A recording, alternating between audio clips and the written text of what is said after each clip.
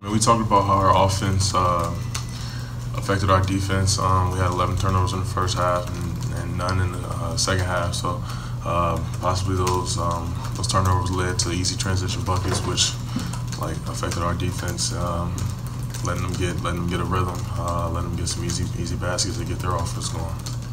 Dave, it seemed like Nebraska knew that Trevor and Micah were both in foul trouble, so they were attacking them. And then when you came in the game, it seemed to stop a little bit. I don't know if it was your shot blocking ability or what, but did you feel like you made an impact around the rim in those minutes you got against Nebraska?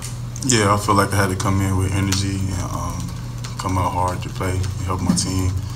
And ball screen defense, I came out knowing that was like a thing that we needed to work on as far as that, so I was just helping with that, doing what I can. What did it feel like for you, I guess, to contribute like that in a major way in a big win that you guys got? It was good. I mean, it feels good to be out there and just staying the course and just staying ready all the time. So I was ready to help my team.